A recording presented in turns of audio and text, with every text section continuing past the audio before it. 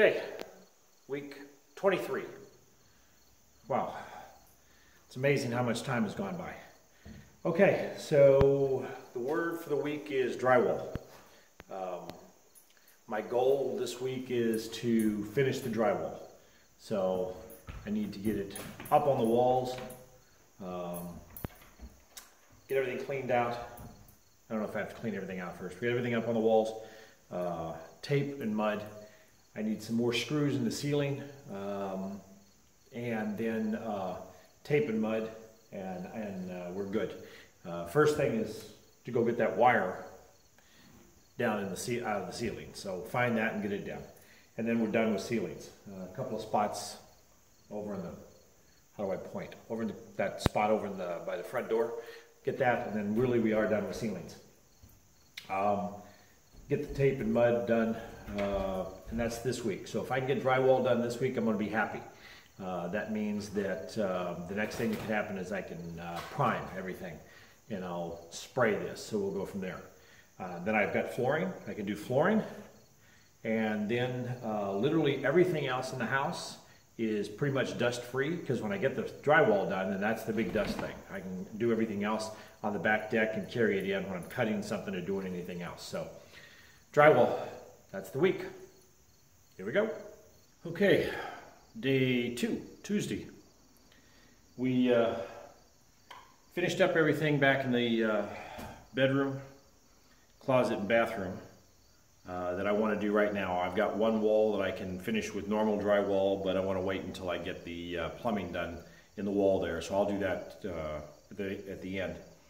So that means that today we're out in the main room and the mudroom. So we'll get the drywall on here. The chimney parts are supposed to arrive today. So that means that the goal today would be if I can get all the drywall up out here. And a bonus would be if the chimney parts come in and I can get the chimney done and close that up. That'd be a bonus. So we'll see how that works. It's supposed to be hot today. And it's humid, so no breeze. We'll see where it goes from there, but at least we're not out in the sun. So here we go. Okay, day 3, Wednesday. I didn't get a end of day video yesterday. I worked till noon, and then had to go over and wait on the appliance delivery folks. My neighbor had a fridge being delivered, and they had some errands to run, so I went over there and waited on them. And then I needed to run to Lowe's to place my last, what I think is my last construction order. Doors, tile, basically the bathroom, the interior doors, and some lattice that goes up around the bottom of the house, and the underside of the roof, on the underside of the porch and the deck. So that may be the last construction delivery that I have. The one after that will be appliances and cabinets. So to do that, that means that we got to finish drywall. So we got a lot done yesterday. We got all almost all the walls for the main area here. We got the entire mudroom done. And the 2 walls that I'm waiting on, I'll finish everything except 2 walls. That's the wall that separates the mudroom, and the wall that's from the living room, and the wall that separates the bathroom from the storage area. Both of those are wet walls. They've got plumbing in them, and I want to make sure I get the vents done and everything else, so I've got access on both sides before I start messing with that. So I'll do that. I'll do that hopefully this afternoon. The goal today would be to finish all the drywall up on the walls and the plumbing done so I can close in all the walls. So basically all the drywall on the walls. That's the plan today. That's the goal. So we'll see where it ends up. Anyway, that's it. Here we go. Okay, end of day 3, Wednesday. So didn't get as far as I wanted to today. I had to mess around with this stove installation, this pipe thing, but I got that done, so that's a good deal. I had to do a little custom work up there to get it up in there and get it right, get it married up with the 2 different companies that make stovepipe and everything else. So that's the last of that wall drywall we need to do. And I got the kitchen area all the way over, all that done. So basically everything in the trim back in here, all that's done all the way through. So the only thing left is this and the 2 wet walls. So I need to do the plumbing on the wet walls and drywall them, and then drywall this. And then I can clean everything out. We can start talking about taping and mudding.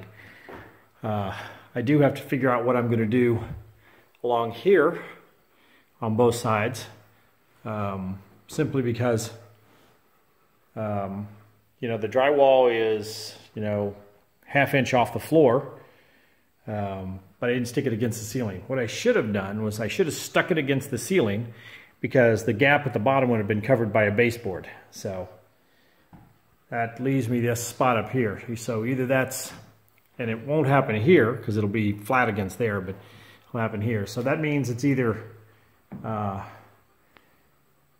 taping and mudding and dealing with that. We'll see how that works. Or I thought about it, I could put a nice molding across there on both sides. Maybe the difference between, because I was going to do a wood ceiling and I decided to do the drywall ceiling, so maybe the difference is if I put a wood accent across there. We'll see. We'll see. We get the drywall done first. So working on the skid steer right now. Neighbor's over helping me on that. So that's what we'll do now. That's it for the day. Okay, day 4, Thursday. So got the skid steer all straightened out. Appreciate my neighbor for that. Got it all the way. Got it out of the way. Last night was a little later night. So today, as I've said for the last day and a half, I hope to finish the drywall. So, and when I say finish the drywall, it occurred to me talking to somebody yesterday, when I say finish the drywall, I mean finish hanging it. I still got to go mud and tape. So we'll do that. So you can see above my head over here, I got this. I did get the chimney framed in up there, so that's good. And now I'm going to finish this. And then I have this wall and a wall that separates the bathroom and the storage area.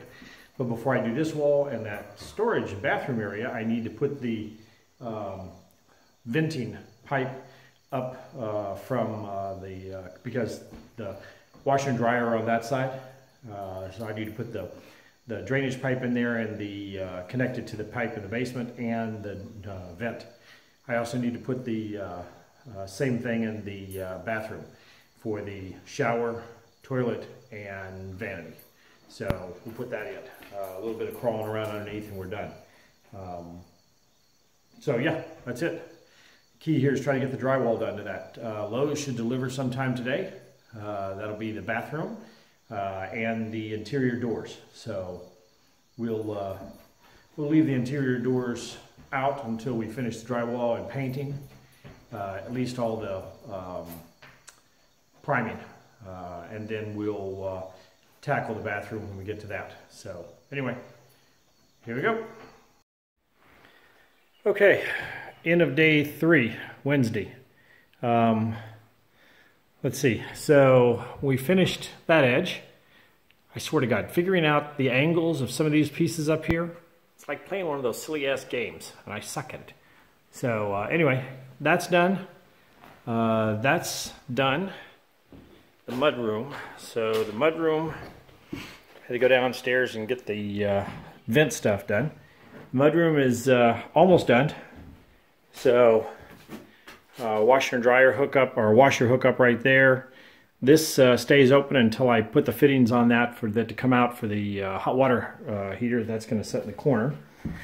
Still need to finish drywall on that spot right there. Let's see. This room is done. The closet, that's all done. Dark as heck. And then the bathroom, that wall is there with the plumbing fixtures in there, toilet flanges in.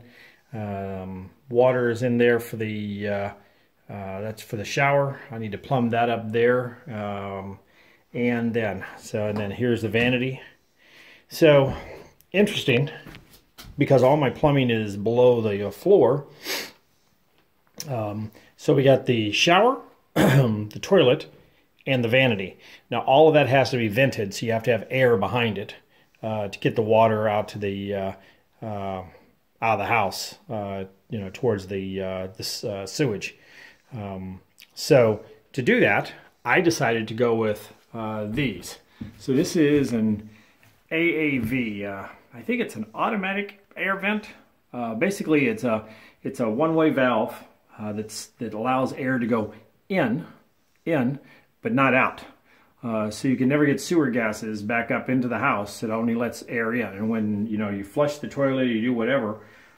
Basically, all of these three connections, these three drains, converge right about there, underneath the house. So this having a drain, having a vent, can vent all three of those. And it's not a big deal. So that's what I ended up with. Then we got the PEX stuff going on there. So Lowe's did not deliver today. Someone bought my shower pan. So there's no sense in them bringing out everything for the shower if I don't have the shower pan, because I got to do all the tiling around it.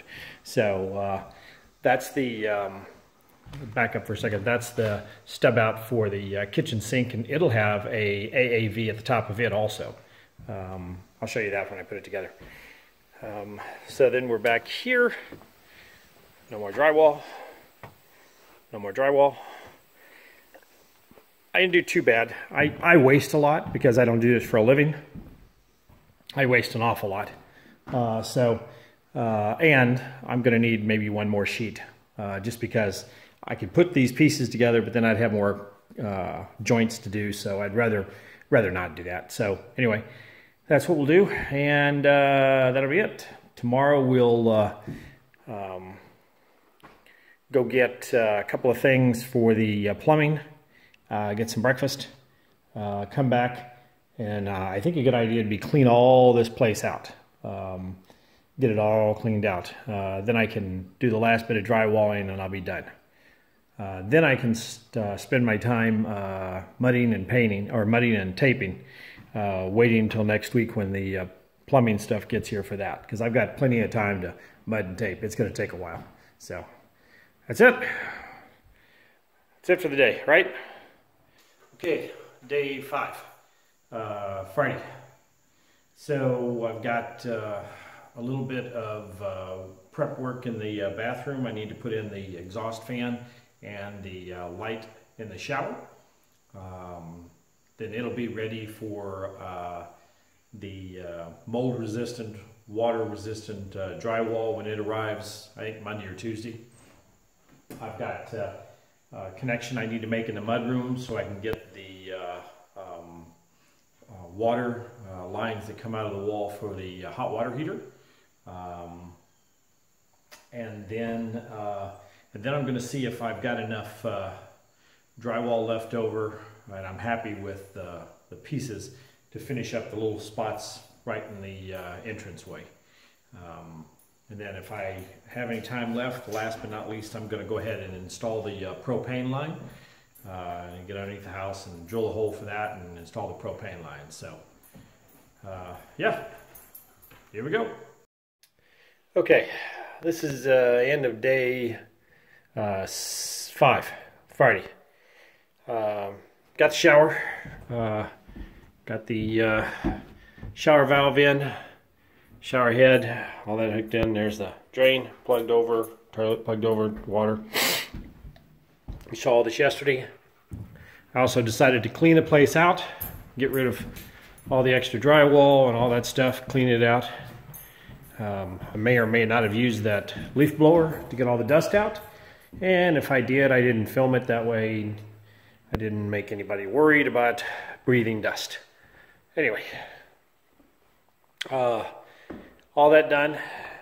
Mudroom, got it finished up here. This is the the cold water supply for the hot water tank, which will sit right here in the corner. and the hot water return for the house. There's the power for the hot water heater.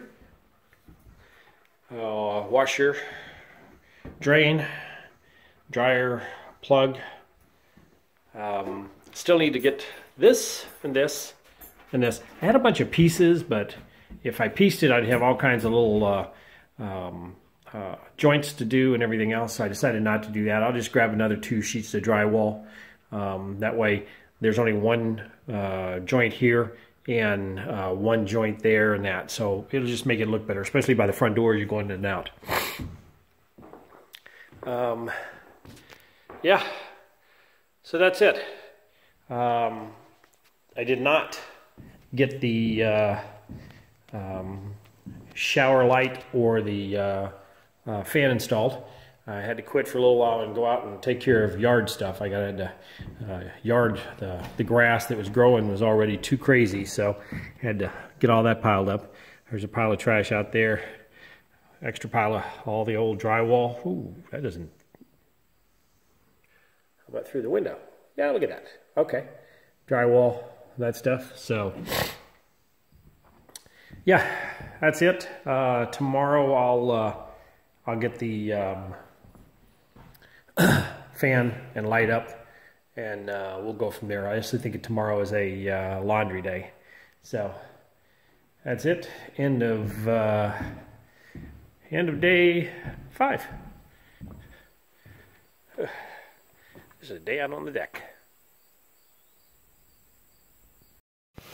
Okay, day 6. Got the laundry done, back. Doing the water check, make sure that this valve is not leaking at all. So the water's on right now. No leaks here, everything's good. Matter of fact, I'm actually flushing this line out. This is the main waste line, so I'm just flushing all the PVC burrs and dirt and anything else that might have got in it out. That's capped off. Let that run for a few minutes. And then I capped this off out here. So I'll show you the underneath the floor here in a few minutes. We'll go down there. And then all the water and everything running that way around there. We'll go down the stairs and look around at the pipes and everything else. Okay, now that we've done all the inside plumbing and everything, the plumbing comes out right under there, goes through here. I still need to grade a little bit of this, and then there's lattice work that goes over that. I also need to fill in a little bit more on here. Basically the ground level will be where that 2x4 is there, so I need to fill that back in. It was all muddy the other day, so I couldn't do that.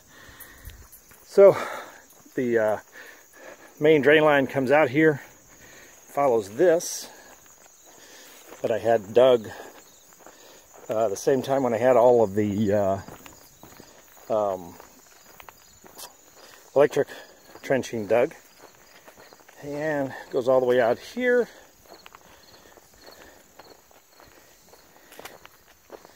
and comes out here. Okay, so for most of you viewers out there, most of the folks in my family and friends watching this, you know, God bless you, you live in the city. This is called a lagoon. This is exactly what's going to treat the sewage. So if in Missouri, if you have more than 10 acres, or I'm sorry, more than 5 acres, and you have proper setback from your neighbors, and my neighbor's way the hell over there and way the hell back there and even farther that way. So then you can treat your water yourself. You don't need to put a septic system in and everything else. Now the septic systems, they're closed, and that is anaerobic bacteria that eats through all the slime and sludge and everything else that comes out of the bathroom, comes out of the house and everything else. Lagoons use aerobic